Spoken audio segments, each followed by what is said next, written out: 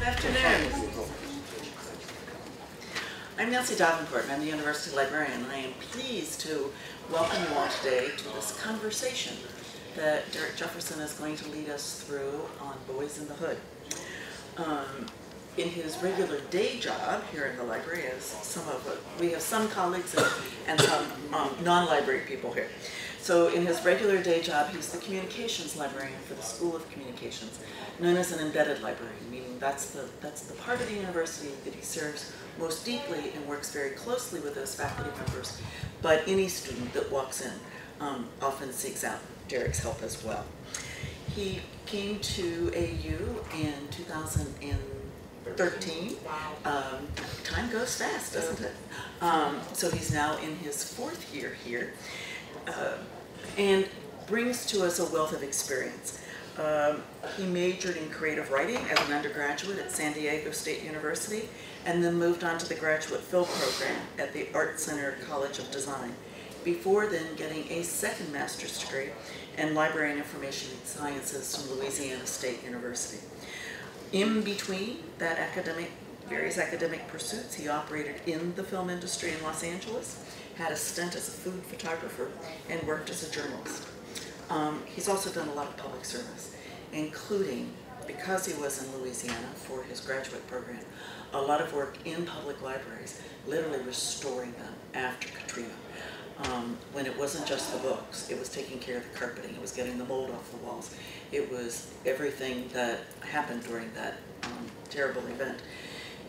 Only as a side note would I say that the very first conference to go into New Orleans after Katrina, when many associations canceled and canceled and canceled, the very first group to go was the American Library Association, that then did also an awful lot of public service in the community as well. We were there as conference attendees. We were also the same ones who went to Canada during SARS. So it's a rather brave profession. Welcome to the microphone.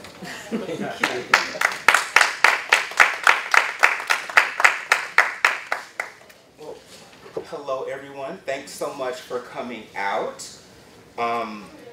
You know, I hadn't watched the movie in a long time, and I watched it again last night. I started watching it last week and couldn't because I was super busy with work stuff. We are at a university. And I watched it again last night. And I was so, it all came back to me, you know? Are we all familiar with the film? You've seen the film? And I remember when this film came out in 1991. It came out about a month after I graduated from high school. And so it was this kind of seminal period of like transition in my life. And I think why the movie spoke to me so deeply, and I remember, you know, I'll go back a little further than that. So I distinctly remember seeing Spike Lee's Do the Right Thing in 1989 with my little crew of friends, my little clique of fellow African Americans, youths. And I was 16, and I remember walking out of that theater feeling so tense and so riled up. And this movie takes place on the hottest day of the year in Brooklyn, and things kind of escalate, and it's hot, and the color palette is super saturated, and you know, and it builds to this kind of denouement of, you know, the trash can being thrown, and the police coming in, and the inevitable death of Radio Raheem. And I just remember walking out of that theater feeling so angry. But at the same time, you know, there's this kind of this subgenre of what they call these hood films, of which Boyz N the Hood is one of. But at the same time, it felt really kind of distant to me because I grew up in Southern California. My dad was retired from the Navy and started working for the National Park Service. My mother was an administrator that worked in special education for San Diego City Schools, San Diego, Navy town. And while I could certainly identify with what it felt to be a young African-American male, there was this kind of arm's length distance because, you know, we didn't live in brownstones, and we had freeways, and we drove everywhere. I lived, you know, 15 minutes from the U.S.-Mexico border. It just was a different place and time. So 2 years later, John Singleton, who I believe was 23 at the time that this film was produced, and which he wrote and directed as a student at USC, came out, it really resonated because not only did I see people who kind of like looked like me, the experiences in that film were very similar to people I knew. I knew a Doughboy, I knew a Ricky, I knew a Trey. And so it really was this kind of like, it was like holding up a mirror to my own life. So I have always been a film lover. It didn't seem practical to me to become a filmmaker or to study film. It just wasn't something that people like me did. But I always, you know, really kind of enjoyed the cinema. And so one of the reasons I think that this film is so kind of impactful to me, and you know, it's one of these films that we say changed America, is not only because its depiction of African American youth in Los Angeles, but the depiction of African American youth in Los Angeles by another African American youth from Los Angeles. So it wasn't just the depiction, it was also that the man who wrote the script and behind the camera was someone that I could identify with, who looked like me and lived like me. So in the summer of '91, we have New Jack City, which, you know, we want to call these kind of hood films.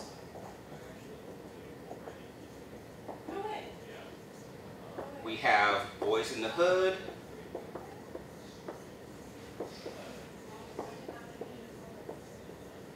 And we have Straight Outta Brooklyn by Matty Rich.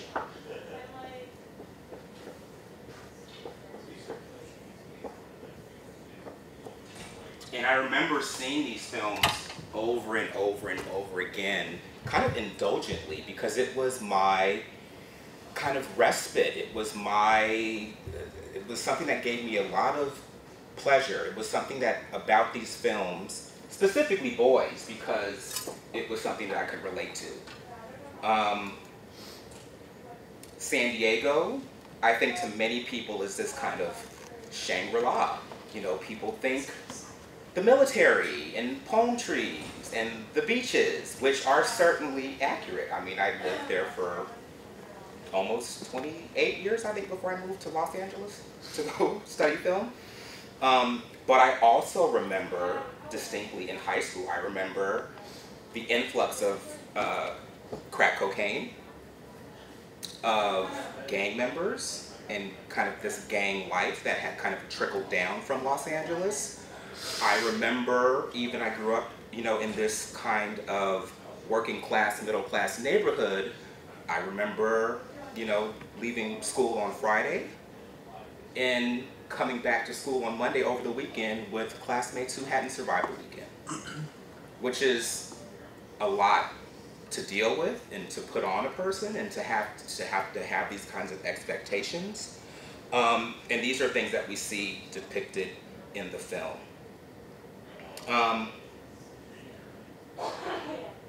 I looked up the notion of urban because we kind of connotate these films. You know, some people say hood films, black filmmakers, urban films. And so I looked up, again, the librarian in me, looked up urban on the Oxford English Dictionary, which is kind of our de facto source.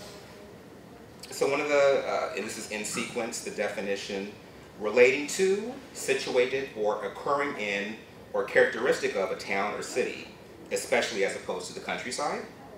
Okay, that sounds about right. That constitute or includes part of a town or city. Okay, that sounds accurate. Of or relating to any of the variety of genres of popular music of a type chiefly associated with black performers, designating this type of music. I have to go back and look at the dates and see when these were instituted, because that's a little bit of a, interesting. And then after that, especially a fashion characteristic of or relating to the subculture associated with this type of music. Also, of or relating to Black, especially African American, popular or youth culture generally. Okay?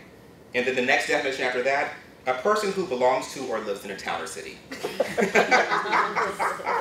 I just think that's very interesting, especially in the context of the film. You know, the film to me is about a lot of things. One of the things that really stands out to me is the notion of kind of what it, like, you know, leaving boyhood behind and growing up and becoming a man. And that, certainly in the context of fatherhood. Larry Fishburne, as he was known then, plays Furious Styles, which is the best name.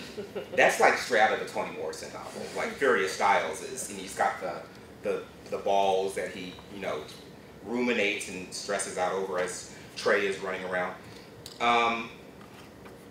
Parenting, one of the things I think that really stands out in relation to fatherhood is that we see Trey, whose mother is played by the inimitable Angela Bassett, who, after an incident with Trey in school, who kind of acts out, says, you know, I can't teach this boy how to be a man. I have to send him to his father and let his father raise him to be a man. I'm losing him. And in the context of what it is to be a young African-American man in the context of South Central Los Angeles in these times, she doesn't want, it's going to be gangs, it's going to be drugs, it's going to be jail, or a combination of both. And so she has instituted Furious, well, I don't think it's ever stated, but I don't believe they were ever married in the film, to kind of take ownership of his son and raise him to become a man.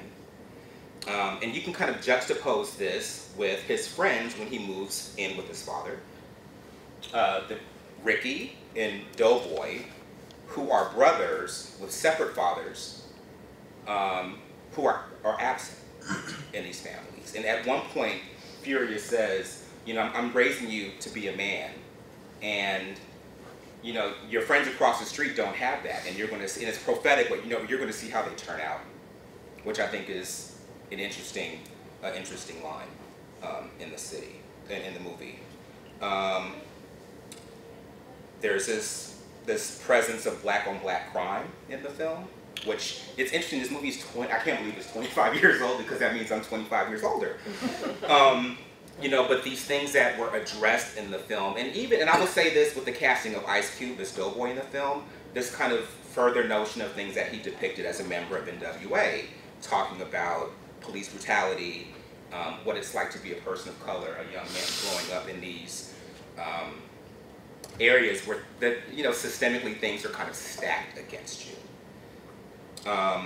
We see drugs. Doughboy is a drug dealer in the film.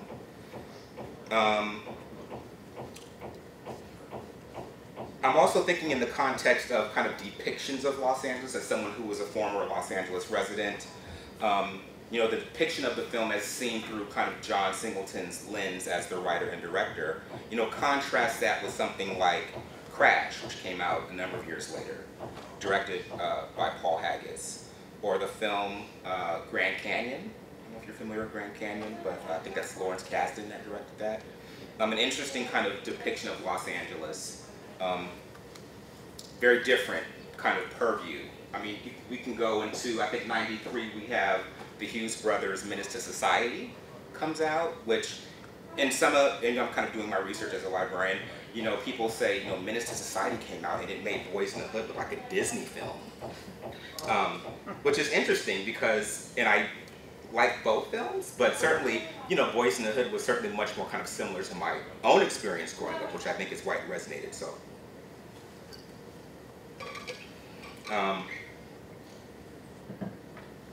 Another thing that I think is really interesting is that you have Ice Cube in his first kind of major role. And it's funny now because you see him doing like the barbershop movies and Are We There Yet? These kind of comic, and again, almost kind of hood-esque. They're certainly kind of African-American casts and are probably likely promoted and kind of focused on an African-American audience. But to see him be this kind of really surly, snarling, you know, rapper that has transitioned into acting, this was his first major role. And And along those lines, we see a lot of faces in that film who have gone on to become big stars. Cuba Gooding Jr., who recently had a lot of press because of the American crime story, the O.J. Simpson miniseries. Angela Bassett, who doesn't seem to age at all. I wish I could find out what she's doing. I need a little bit of that. Morris Chestnut, I believe that was his very first film. Again, Larry Fishburne, who I'm using my film scholar knowledge now, was also in Apocalypse Now. That was his first film as a teen. Now Lawrence Fishburne. Regina King, who I think is great. We've seen her in a lot of stuff since then, but her character Aisha, who might be an alcoholic in the film, it's never really kind of overtly said, but you know, she certainly has her issues, but also is funny. She has her kind of pithy lines that comes in and kind of cuts Doughboy down from time to time. But again, I want to kind of talk a little bit about the notion of looking at this film through these 25 years. I can't believe that it's been that long. Because things have changed. Like, I think about one of the reasons why this film is so impactful to me is that it gave me kind of the license to say, you can study film. You can be great in film. You can do these things that you don't think are necessarily available to you or accessible to you. And I certainly think that at that time in my life, you know, graduating high school, going to college, I was always I read a lot, you know, I liked writing a lot. I don't know, I guess as many people who kind of live this kind of liberal arts life thought about what you could actually do with that, you know, once you kind of graduated and moved forward, other than just kind of be smart and pithy at dinner parties, I guess. But it just wasn't something that, you know, people that I grew up with did. And so the impact of that film was so significant for me because it gave me the license to say, you know, you can be more than you think you can. So I will always kind of be eternally grateful for John Singleton and for Boyz N the Hood for kind of giving me the ability to see that in myself. One of the things, and this is, and you see this a lot with kind of hood films, is soundtracks. You know, the music, a lot of times they will cast rappers. Ice-T, I believe, is in New Jack City. We have Ice Cube here. Straight Outta Brooklyn was a small indie film out of New York, and I can't think of anyone associated with that. But then you have, you know, most and any of all the Spike Lee films, you know, great soundtracks. Trespass was another kind of film that came out in that era, you know, again, soundtracks. But one of the things that Ice Cube did for the soundtrack of Boyz N the Hood was a song called How to Survive in South Central, which, again, 25 years later is still so prescient and so relevant in the age of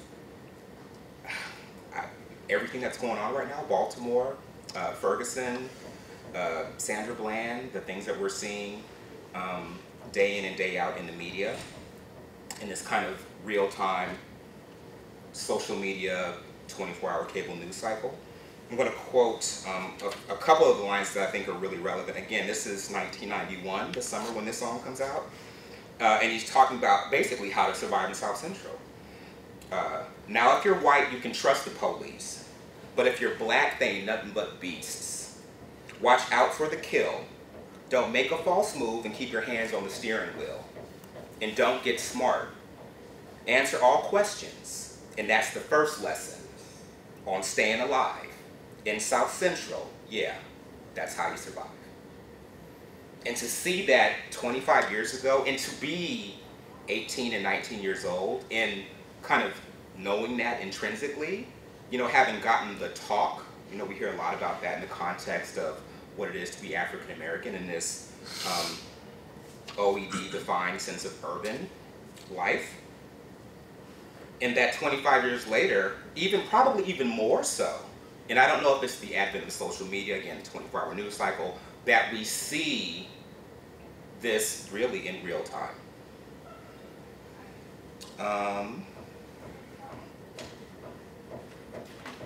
for some of the other points that I was, you know, the movie itself is a really simple story. It's about, you know, this young man kind of transitioning into adulthood in contrast with his friends who have a different life, kind of sort of growing up from him. There's one point I think that's really kind of notable in the film towards the end, as it's kind of rising to its denouement, where Ricky and Doughboy, who are brothers, are fighting in the front yard. Ricky is asked by his live-in girlfriend and the mother of his child to go get some cornmeal. I can't finish frying this fish until you go get this cornmeal. And he comes out and tells Doughboy, who is the drug dealer and has a car, and is his brother, half-brother, she wants you to go get the cornmeal. Go to the store and get this cornmeal. And he doesn't. And they start kind of scrapping about it in the front yard. And Trey intervenes at one point. I think this is really interesting that John Singleton does this as the writer and the director, is that Trey breaks up the fight and says, y'all are brothers. You ain't supposed to be fighting. Which I think resonates on the fact that they're physically blood brothers. But it's also saying to African-American men, you know, we gotta stop this black on black crime. We gotta stop killing each other.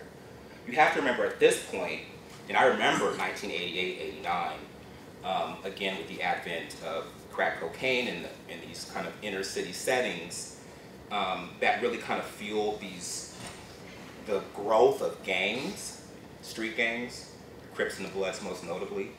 And in hindsight, and I guess even then it just felt so surreal that people would kind of claim ownership of a neighborhood and it became their territory.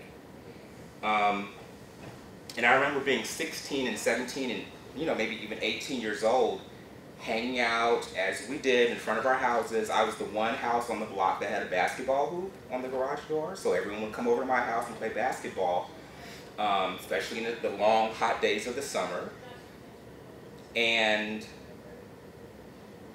as the evenings grew on and the night got dark, you know, anytime a car turned onto our block, you know, that we would kind of crouch down, we would get behind things, we would kind of protect ourselves because you didn't know if it was going to be your next door neighbor or someone with the beef or someone with the gun or all of these things or none of these things. And it's interesting now that it became so kind of second nature to us that we had to deal with that.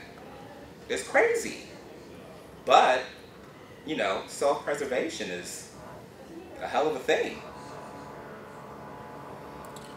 My other notes. Again, I think it was also interesting in that a lot of my kind of impressions of depictions of African Americans on film, again, Spike Lee was kind of the, you know, black filmmaker du jour at the time. Everything was this kind of East Coast slant. So we saw things through this kind of East Coast lens. And again, Boyz N the Hood was the first to really, again, you know, like, you know, you saw the palm trees, you saw the blue skies, which is, again, is kind of seductive in a way. As someone who lives in DC now, certainly think about that when winter strikes and I'm stuck here with, you know, the 2 inches of snow that can make DC crawl, come to a crawl. So I'm curious about what it's like. Again, this was like my livelihood. This was my experience. This is something that I recognize. And so I'm always curious about what it's like for people that aren't from Southern California and how it resonated for them, how it spoke to them. As someone who was always kind of creative and liked movies and liked stories and writing, you know, I just like a good story. I like a good film. And so the fact that on top of that, again, I knew a Ricky, I knew a Doughboy, I knew an Aisha. You know, I might have even been a little bit of Doughboy. I might have been a little bit of Trey. Probably more Trey than Doughboy, but there you go.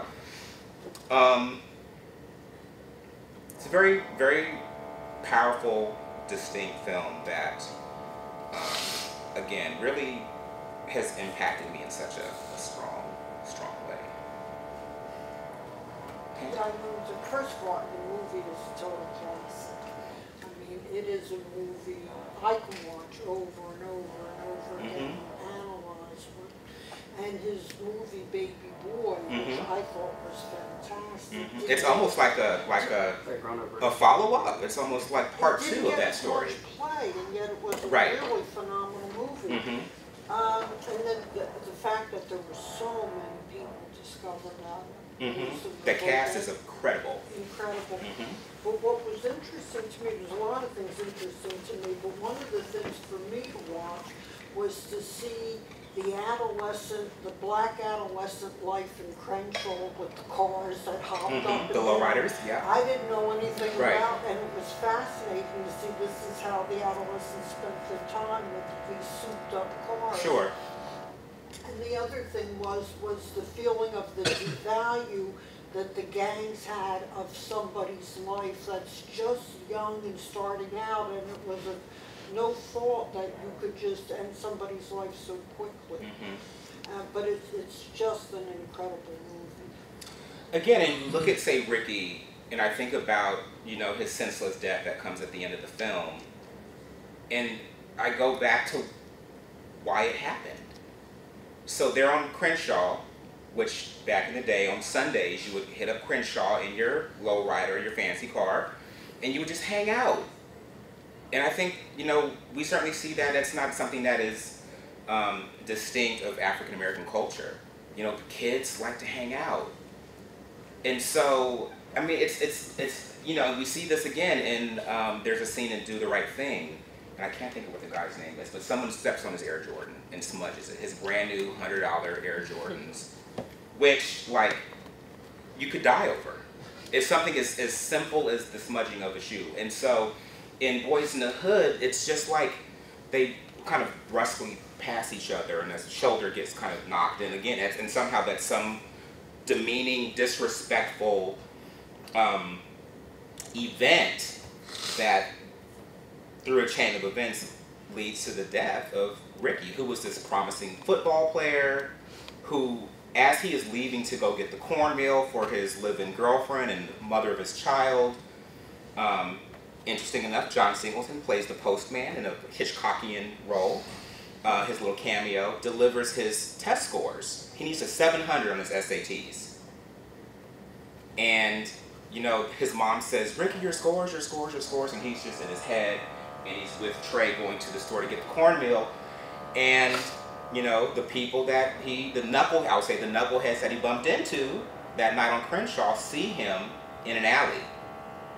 And the inevitable happens. And it's literally something as, I just say it's meaningless as a shoulder nudge or, someone smudging your sneaker. And so what is it? Again, this kind of devaluing of lives, this kind of diminishing of the role that people have, certainly specifically young black men.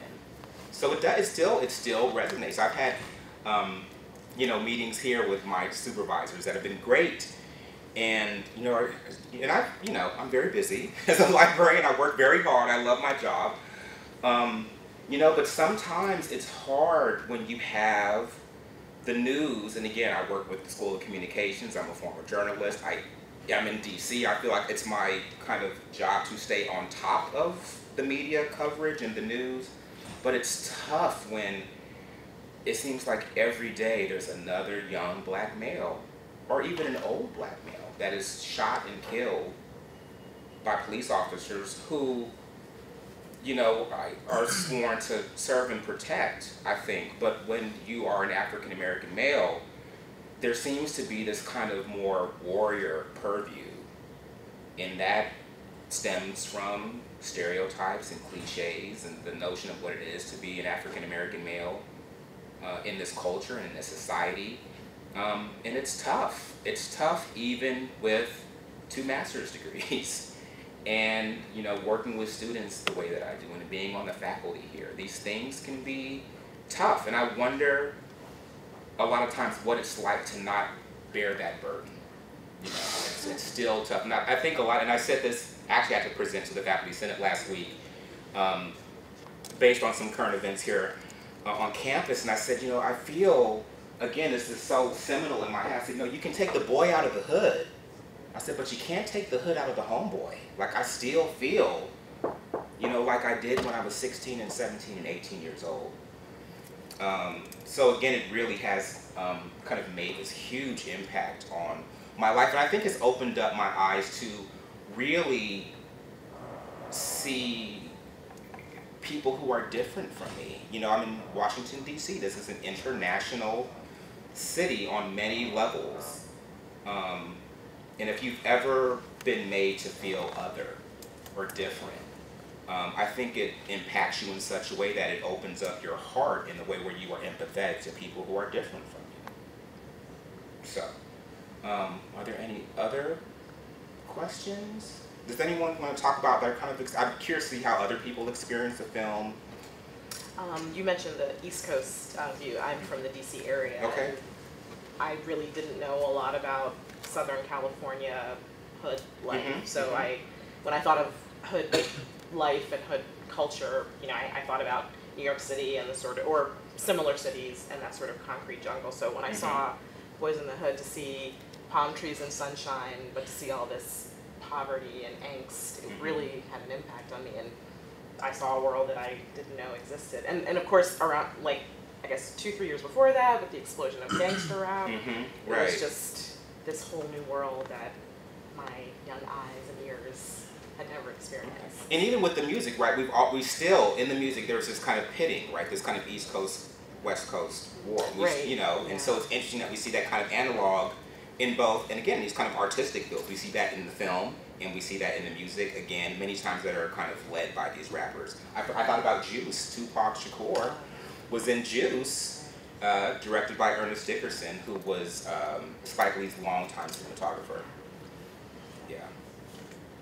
Others? I'm curious about your experiences with the film. Well, I just have a question more about, so the film clearly resonates and has staying power, but do you think it's reflective of our modern situation? I know that there's some parallels with the fears of the police, but I think there's also, we talk about the OED definition of urban, and the sort of not so coded language that politicians I want that on a about t-shirt when they talk about urban areas, right?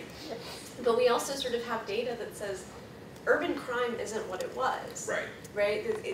The inner city is not this dangerous place that we imagine it to be, and that have we let the Boyz N the Hood depiction of urban life stay in the forefront of our imagination to the point where we don't see the cities for what they are right now? I think it's tough. I think that for whatever reasons, we look at Black people in a monolithic way, and we don't like to kind of deviate from that. You know, and I think even with my academic success and my education, that I am a little kind of resistant to kind of acclimate myself into this sense of America. You know, America hasn't, you know, treated African Americans kindly, really, you know, historically. And while I graciously accept my kind of middle class existence, again, I still kind of really identify with this. And I think a lot of people do, for better or worse, look at Black people, again, it's also a class issue, through this lens of, you know, we can go back and look at, they call me Mr. Tibbs. I mean, we look at Black people through this lens, and a lot of it is kind of perpetuated through media and depictions of Black faces. When I was in New Orleans, again, right after Katrina, I was at a bar doing a happy hour, as I'm wont to do, having a beer, and it was a guy who was a oil rig worker who lived in a city south of, outside of Orleans Parish called, and this is great, Cut Off, Louisiana. Oh, wow. Yeah, on a rig, like 7 days on, 7 days, whatever, the whole thing. And I was at the Bayou Beer Garden in my neighborhood, and we got to talking. He was like, I don't know how you do it. I said, dude, what? How you live in New Orleans? And it was like, New Orleans was like this mythic, like crazy, concrete, crime-ridden jungle. And I think, and it's funny now because I live here, but as someone who has spent their entire life in California, I was like, why do people really crap on California? Like, people really kind of knock, oh, it's crazy, and they put avocado and everything, and they all do yoga, and they go to farmers markets, and they're kooky, and they're all, you know, meditating or whatever. And now that I've been gone for 7 years. I'm like, oh, that's what they mean when they talk about California. I mean, there's been enough distance, but I really do think it's this kind of idea of what it is to be. You know, a friend of mine who's from Brooklyn who was like, I went to California for like a weekend, like whatever, for a wedding, and it just was like, I mean, you don't see like Kim Kardashian walking around. Like, it's not, I don't know, like people have this idea of what like that is, but you know, my Los Angeles was a very kind of different, realized thing for me that wasn't necessarily Boyz N the Hood, but it also wasn't Grand Canyon or Crash or fill in the blank. I mean, by the same token, I looked at shows like Seinfeld and Friends, having never been to New York, and I'm like, where are the black people? Like, there's no black people in New York? They don't have any black friends? And my cousin, who is in Atlanta now, married her husband who's from Queens, and the first time she went to New York to go visit his family, she was like, Derrick, I haven't heard English in 3 days. You know, but where's that version of New York? So again, I think it's a lot of kind of what we see and what we don't see, and how that necessarily lines up with the reality of it.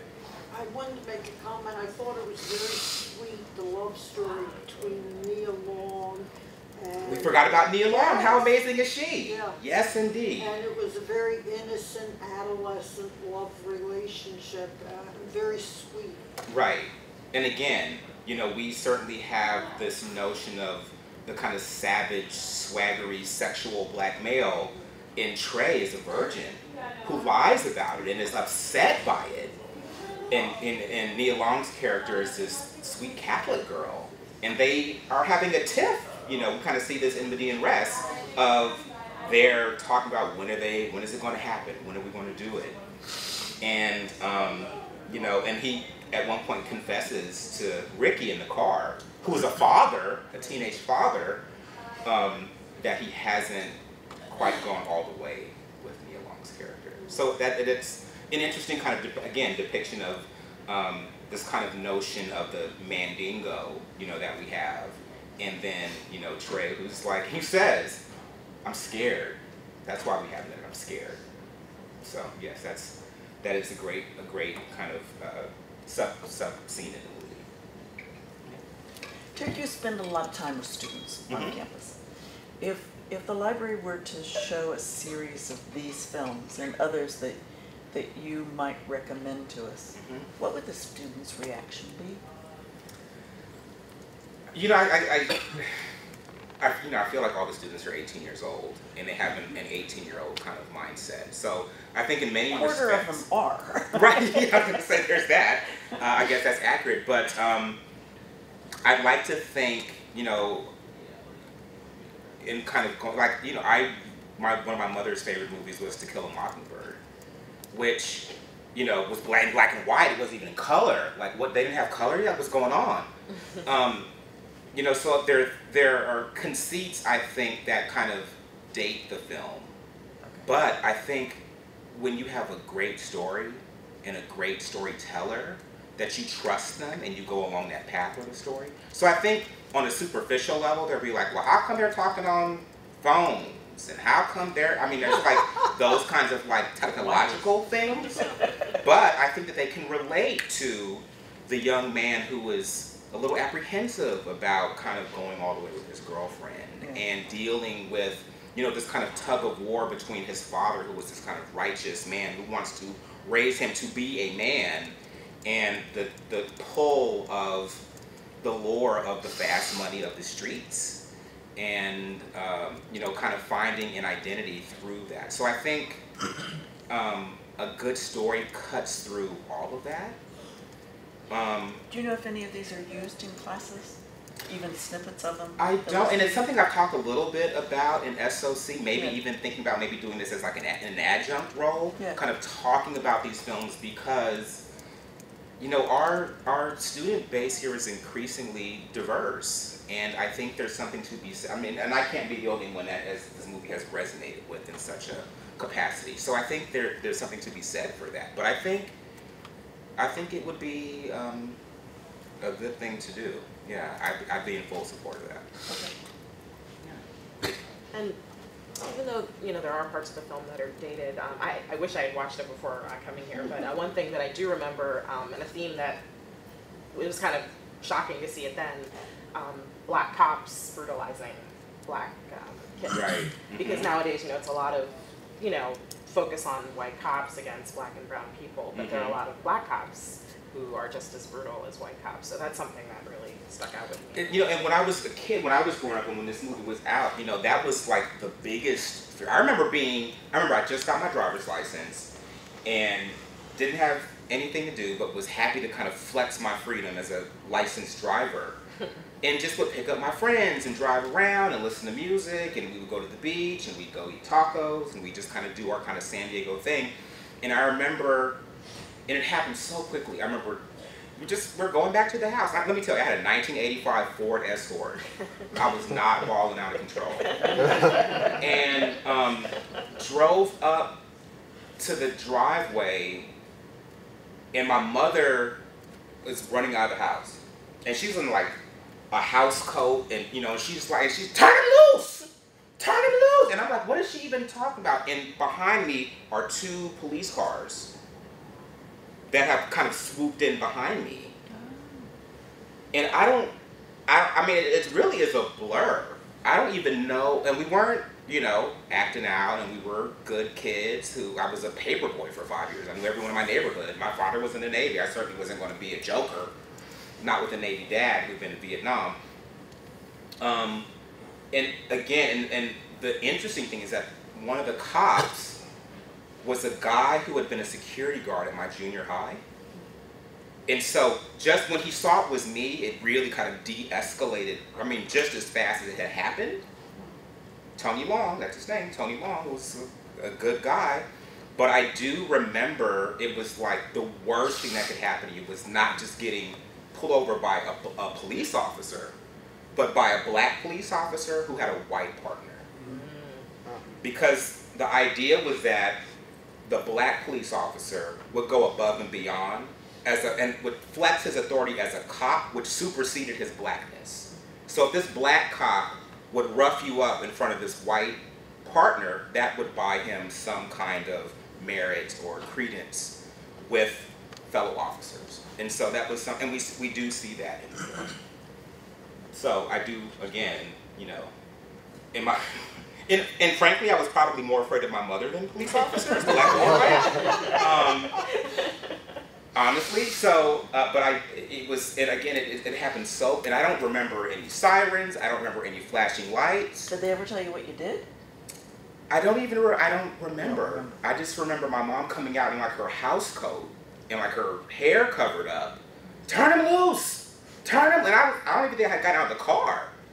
And then Tony, Derrick, and it was just as quickly as it happened, had kind of de-escalated. But, and again, I'm pulling up in my parents' house who had bought that house 25 years ago. So, that happened. Yeah. Others' thoughts and impressions of the film? Yeah, I was gonna say for me, I coming from an education background, I think. So before I was even working in higher ed, I worked with a nonprofit where we worked with kids in struggling schools and things like that. And of course, our big message that we always preach was, you know, work hard, you go to college, and all these types of things. And actually, I can say like this movie is actually what led me to higher ed, which was a very interesting thing because.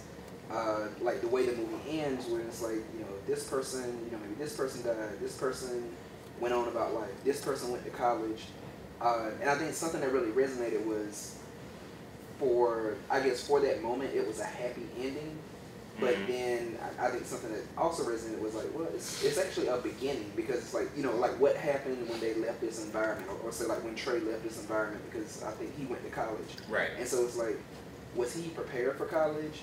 Did he get out in 4 years? Did he, you know, was he prepared for life outside of this, I guess what they would say, inner city, or, you know, outside of that? So I think that was just like a very interesting thing, and it, just, you know, from that sort of like what happens with life outside of this circle. You know, one of the things, and I was can't think of where I read this, but it was talking about just kind of the experience of like African American males in the inner cities. Is that I'm sick and tired of being sick and tired, and I can really identify with that. Again, I'm with current news, I'm tired of turning on the news and seeing unarmed young black men that are killed by the police who, well, he was reaching for this and it turned out to be a wall. I mean, we can go back to Amadou Diallo in '99 who was shot 41 times by reaching for his wallet. And those things make an impact. But we do, and it's a bittersweet ending, right? Because we see Trey going off to Morehouse, Brandy down the street at Spelman, but we also get the byline that Doughboy was killed 2 weeks later after he is responsible for the murder of his brother's killers. And he says, even at the last 5 minutes of the film, like it just goes on and on and on. It just kind of repeats itself. This cycle of brutality and murder and mayhem. And so it's certainly, again, it really resonated with me. But it is interesting to think about where Trey and Brandy might be, 25 years later. Yeah. I guess the other thing too is now thinking about that, Doughboy and Ricky's mother, like his mother, just lost both of his children now. Right. So like, what's the future for her? What is she doing now? Right. That's kind of something to think about as well. Like, what is going on with her now? Right, and she is left with Ricky's son, so she's a grandmother.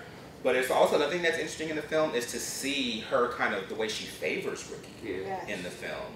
It's almost as if she's written Doughboy off. And what does that say, and how does that impact Doughboy? Right. That's something that I was thinking about when I was watching it last night. At one point there's a recruiter from USC who comes to see Ricky's tape for football, and he says bluntly, and it's funny, my cousin Marlon was like a Ricky who played football, and that was like his family like kind of rested their livelihood on the back of my cousin Marlon, who ended up breaking his leg.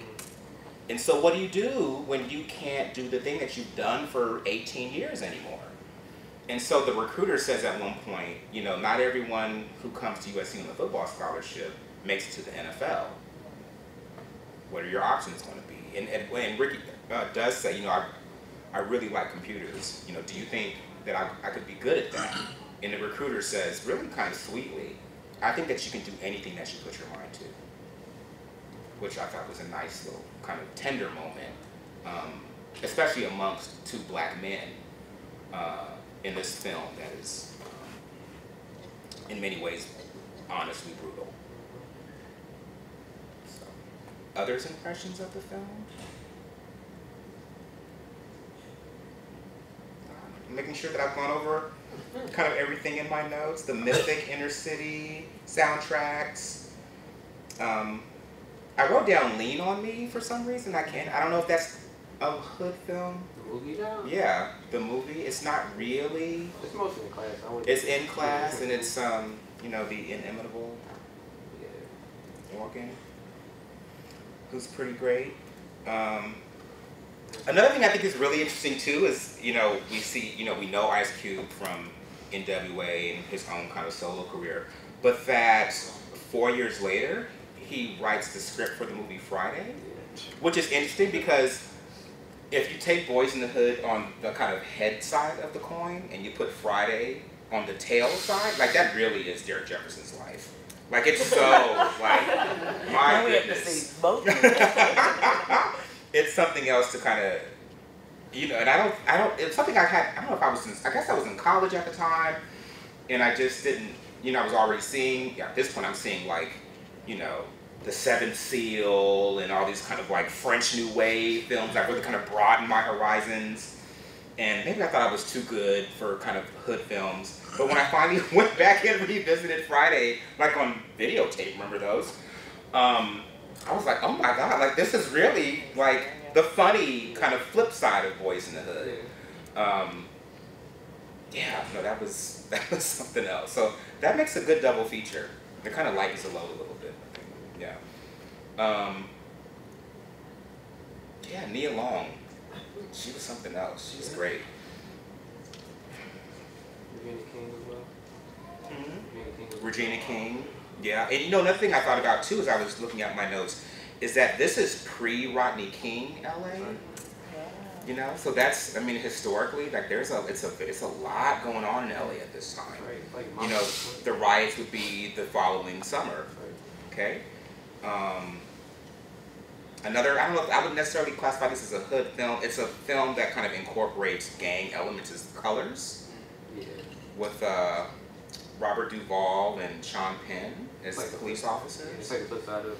Yeah. Yeah, interesting. But I remember Ice-T being on the soundtrack because it was always about the soundtrack for me as an avid record collector.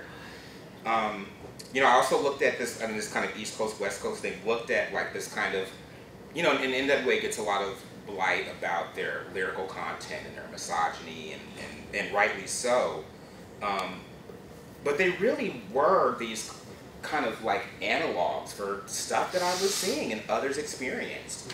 On the flip side, I certainly remember being huge fans of Public Enemy, so we saw that on the kind of East Coast kind of variant of that.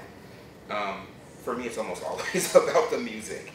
And so I do think about how these things kind of like parallel. I see certainly kind of Public Enemy was the lead single on the Do the Right Thing soundtrack. So there's that as well. And another thing, you know, and growing up, you know, I keep thinking about the notion of fatherhood, and I wasn't particularly close to my dad growing up. We're certainly much closer now, but there's a lot of Furious Styles in Mr. Jefferson.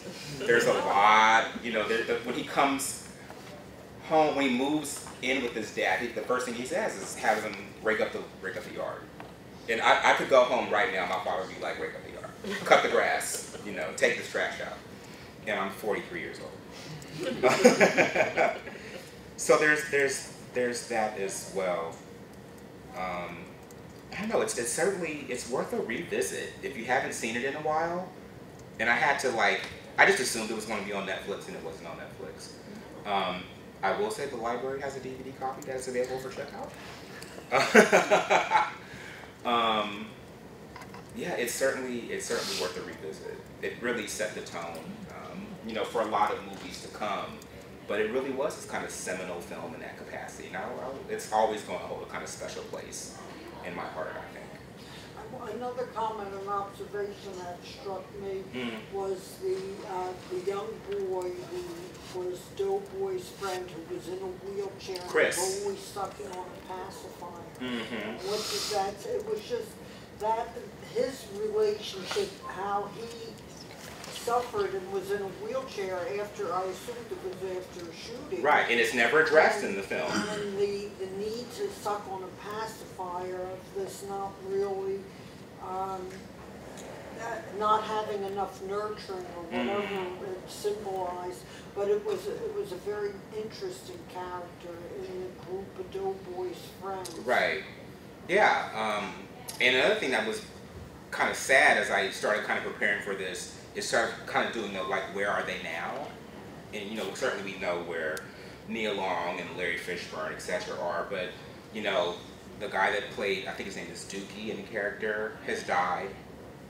The guy who actually shot Ricky in the film was killed in prison. So it's interesting to see that how these things kind of parallel and mirror real life. You know, just because you've been in a film, in a major film, just because you've had this visibility doesn't mean that you're exempt from the crazy wackiness of black on black crime.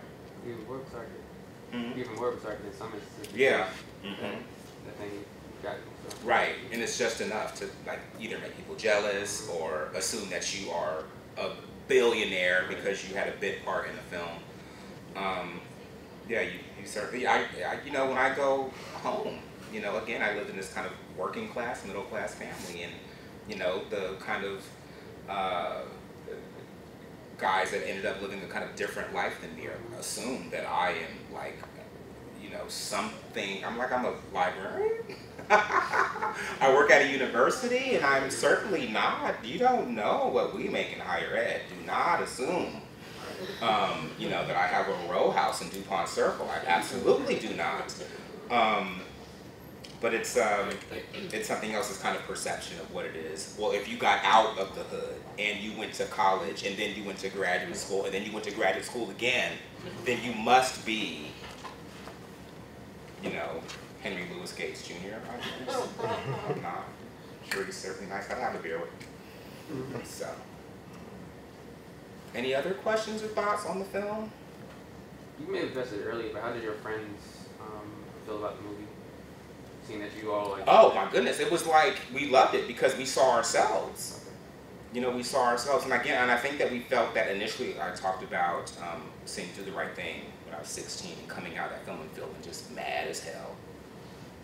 And then seeing this because it was like we knew people who had lowriders, and we knew people that had Jerry curls, and we knew Aisha, and we knew Doughboys and Rickies and Trays, and so it was a mirror that we kind of hold up to ourselves. And so it kind of really, I think, kind of gave us some kind of validation that we weren't just marks. We weren't just kind of these people aimlessly kind of going through life. We saw representations of ourselves that were accurate and gave us kind of something to kind of hold on to and give us some kind of visibility. I think that's huge. There's something to be said, I think, for when you see people that look like you, that makes a huge difference. And I certainly think about that just in my work in the library, you know, absolutely, as we continue to diversify our user base. Anything else? Well, I appreciate everyone coming out. And